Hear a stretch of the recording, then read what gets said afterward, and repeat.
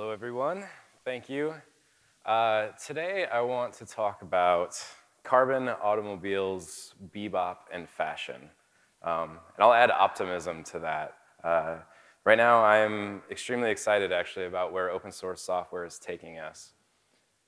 So if we look at the history, in the 50s and 60s, if you bought one of the first commercially available computers, it came with the source code of the software that was running on it.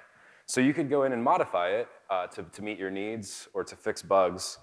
And so there was kind of this like open collaboration that happened among some of the early adopters. As we got into the 60s and 70s, the complexity of software started to increase. The cost of producing that increased.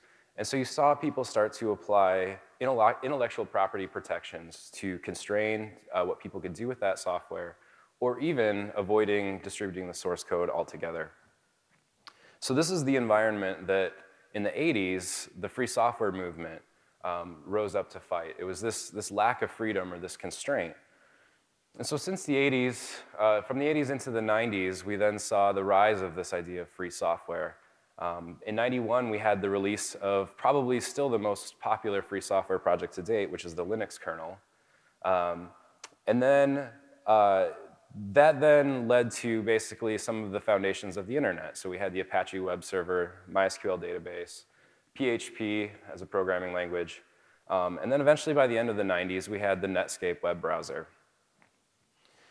So it was pretty clear by the time we got to the end of the 90s that there was significant value in this idea of free software. The free software community was moving almost as fast as the much larger proprietary software industry at that point. However, there was some confusion around the term free software, and so the idea of open source was proposed and quickly received adoption. And so in the last 15 years now, we've seen this massive uptake of open source software. I challenge you to find a software company in the world today that's not built on open source at some layer, either the operating system that it runs on, the programming language that it's written in, or the libraries that it uses. So that's where we are today. And the reason that I'm so optimistic is this model is proving to work and is changing the way that we build software. Even Microsoft, who in the 90s was one of the biggest opponents of this idea of open source, said, open source is probably one of the most energizing projects our team has been working on. This is as they were open sourcing .NET, which is their core development platform. I think they're about a third of the way, or 2/3 of the way through it right now, and they're hoping by the end of the year to have the entire platform open source. So my question today is given this current state that we're in, what happens next? The open sharing of information predates computers and the internet. I think we like to think that we're experiencing something new, but there's a lot of lessons that we can learn from the things that came before us. And so first I want to start talking about carbon. So the term carbon-based life form is actually redundant because all known life forms right now are carbon-based. And there's a good chance that if life exists somewhere else in the universe, it will probably be carbon-based, although you can't make that claim because scientists will call you a carbon chauvinist. But given the properties of carbon and all of the other elements, there's a pretty good chance that the conditions don't exist for any other element to be suitable for life. So what makes carbon so suitable is it has these 4 electrons in its outer shell that it's willing to share with other elements, and it prefers to have 8. So carbon will go and form bonds with things like hydrogen, and it'll share its 4 electrons with hydrogen, and in exchange, hydrogen will share its electrons. So then you see carbon starting to build these extremely complex molecules, and due to its desire to have 8 electrons and have 4 to offer, it can bond with an incredible number of elements. So there's currently 10 million, I think, known compounds of carbon, and that's a small fraction of the number that are theoretically possible. So in his book, Where Good Ideas Come From, Stephen Johnson calls this a stacked platform. So carbon will bond with each of these elements and create increasingly more and more complicated structures, but each level of this platform doesn't have to worry about the layers underneath it. So when you are going for a run, you don't have to know about the fact that your body metabolizes carbohydrates or how that works. When you're trying to think of your latest idea, you don't have to think about the way that your brain transfers neurons and where these ideas come from. Each level of this platform has built us up to the point where the only thing we have to think about is the next problem that we're trying to solve. So software is inherently suitable for building platforms in the same way that Carbon is. We solve a problem, we put it into code, and then we can repeatedly execute the solution to that problem over and over. And we can also combine the solution with other solutions to solve problems that we hadn't even thought of before. So my question after we talk about Carbon is, well, what happens then when we create these open platforms? We have a good idea based on our existence, what happens when you combine Carbon with other things and give it some time? What happens when we do this with software? So that takes us to automobiles. So if you were working in a startup in the early 1900s, you would be probably working on the most exciting technology of the time, which was popularizing the automobile. But you'd wake up one morning and find this posted on TechCrunch. Notice to the users, agents, importers, dealers, and manufacturers of gasoline automobiles. United States patent, whatever, to George Selden, controls broadly all gasoline automobiles which are accepted as commercially practical. Licenses under this patent have been secured from the owners by the following named manufacturers. And it goes on to list a bunch of them. The end of that goes on then to explain how these manufacturers are the ones that are advancing the current state of technology. And they are the ones responsible for the development of this automobile. And then it goes on to threaten that if you are not one of these licensed manufacturers, we will file a lawsuit against you. And it lists out the lawsuits that have been filed to date. So here's the patent. This is for the road vehicle, which in my opinion looks a lot like a horse carriage with a gasoline engine on it. And neither of those were new inventions. The gasoline engine had been around for 50 years. Horse carriages have been around for eternity, almost, I think, since the beginning of time at least. There's nothing new about this except that it was taking existing elements and combining them and then using these ideas of intellectual property to add restrictions. Well, 1902, this guy came around, Henry Ford, and he applied for a license for this patent and was rejected because of past business failings, which is extremely ironic because I think every other name on the list of people that were licensed are no longer in business. So Henry Ford was rejected for this patent and then goes on and decides to build an automobile anyway. So by mid-1905-ish, the association that owned the patent files suit against Henry Ford. There's this long, drawn-out battle. And finally, in 1911, Henry Ford wins an appeal, and the patent is overturned. During these proceedings, Henry Ford says this: "It's perfectly safe to say that George Selden has never advanced the automobile industry in a single particular, and it would perhaps be further advanced than it is now if he had never been born." And you think Hacker News comments are bad.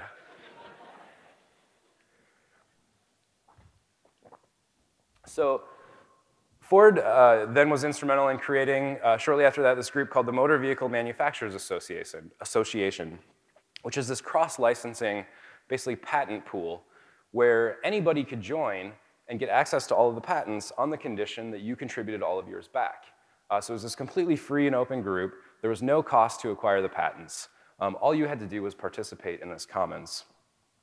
And what we see happening pretty much immediately after, here's the number of automobiles produced in the US. The red line is 1911, when the patent was overturned and the cross-licensing agreement was formed. So in the first 4 years, you see all of a sudden this explosion of automobiles being produced. And then if you look at the next 15 years, despite World War I and the crash of the stock market, you still see exponential growth. In the book, Where Good Ideas Come From, Stephen Johnson says, "The long zoom approach lets us see that openness and connectivity may in the end be more valuable to innovation than purely competitive mechanisms." So by deciding to pool all of their best ideas together, the auto industry opted into this idea of, instead of competing with each other, let's create an entirely new industry that didn't exist before. Let's build the infrastructure for it. And let's work on solving new ideas instead of spending our time reinventing the wheel. This is what I think we're doing with open source. We're opting into this idea of openness, where we take our best solutions and we give them out to the community so that other people can use them and combine them in interesting ways to solve new problems. Even Microsoft, their new CEO, Satya Nadella, excuse me, I don't know why I struggle with that. Even Microsoft says, I don't want to fight old battles, I want to fight new ones. They have been adopting Linux as part of their Azure cloud platform. And they're releasing open source as fast as they can on GitHub. Even this guy, Elon Musk, is working on changing the auto industry again by licensing all of Tesla's patents for anybody to use so that he can create an electric vehicle industry. So in the announcement that they made, announcing that they were giving all their patents out, he said, we believe that Tesla, other companies making electric cars, and the world would all benefit from a common, rapidly evolving technology platform. He then goes on to say, technology leadership is not defined by patents, which history has repeatedly shown to be small protection indeed against a determined competitor, but rather by the ability of a company to attract and motivate the world's most talented engineers. We believe that applying the open source philosophy to our patents will strengthen rather than diminish Tesla's position in this regard. So by opting into this openness, we're building this open platform. And so what happens once we've built that platform when every new company builds on top of that platform? And for that, I want to talk about bebop. So bebop is this style of jazz that evolved about 50 years in to the evolution of jazz.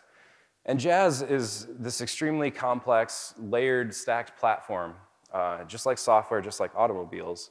It was built on kind of these original African rhythms combined with European harmonic accompaniment. And then you have all this surplus of instruments from post-Civil War United States all show up in New Orleans. And these musicians that have no idea what they're doing get their hands on these tools and these cultural genres and start to combine them in really interesting ways. And jazz is inherently this extremely competitive form of music. So you get together in these jam sessions and improvise. And the idea of improvisation is you do something that nobody else has done before, or you play a sound that people have not heard.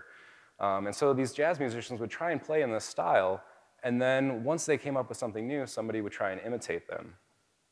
Well, in the 40s, when Charlie Parker and several other folks were getting together for these jam sessions, Charlie started playing in this style that became known as bebop. And there's an anecdote that says that the reason he played like that was he didn't think anyone else could play that way. He thought he was the only one that could do it. Well, the problem for Charlie is that he was building on top of this completely open platform. Anybody else that had time and access to the instruments and the cultural background that he had could easily imitate him. So at this point, when you and I think of jazz, the style that we actually think of is bebop, because eventually people did figure out how to imitate him. And I think that this is happening in software right now. Even the most innovative companies, so you think of Apple as maybe the example, even Apple is not that far ahead of everyone else. They're building on the same platform that we all have access to. And they might be doing really interesting things, but it's not that hard to look at what they're doing and copy it.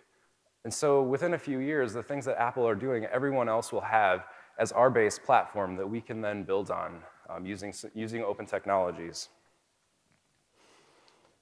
So the question then comes up, what happens when all of us are building on these open platforms and openness prevails? Is this a race to the bottom?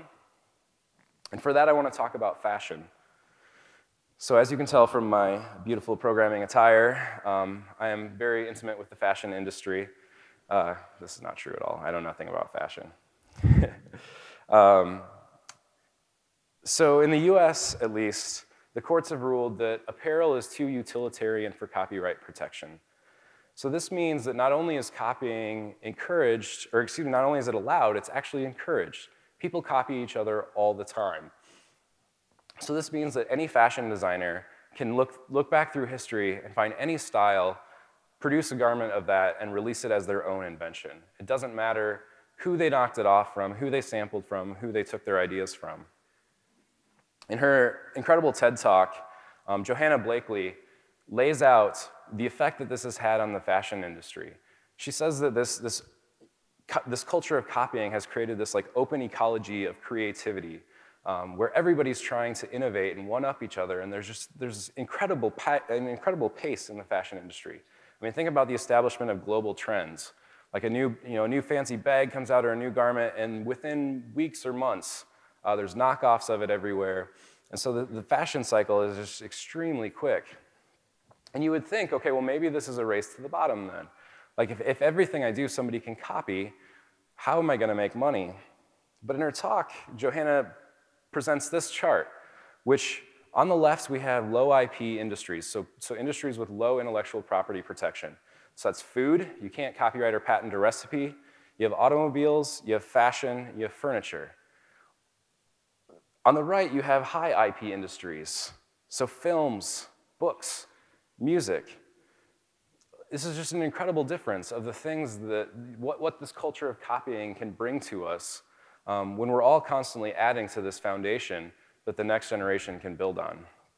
And so even in the fashion industry, like if you want to be ahead, if you want to be on the cutting edge, you're either innovating or you're curating these ideas from the past. But if you don't want to participate in that, there's plenty of other room for you in the fashion industry. So they have what they call fast fashion, which is this knockoff culture of, somebody produces a new garment, I'm gonna go copy it, I'm gonna sell it in Forever 21, and I'm gonna get rich. So there's plenty of money for people to be made no matter what your shtick is. So Mark Andreessen has this idea that software is eating the world. And this is where I think things get really interesting. The idea is that at some point, every industry is going to be a software industry. You can't start a business right now without building it on software. The government can't operate without software. You can't farm without software. You can't raise sheep without software, which is just incredible. So the question then that I want to leave you with is what happens when every industry is built on this open, fast-moving platform of open source? Thank you very much.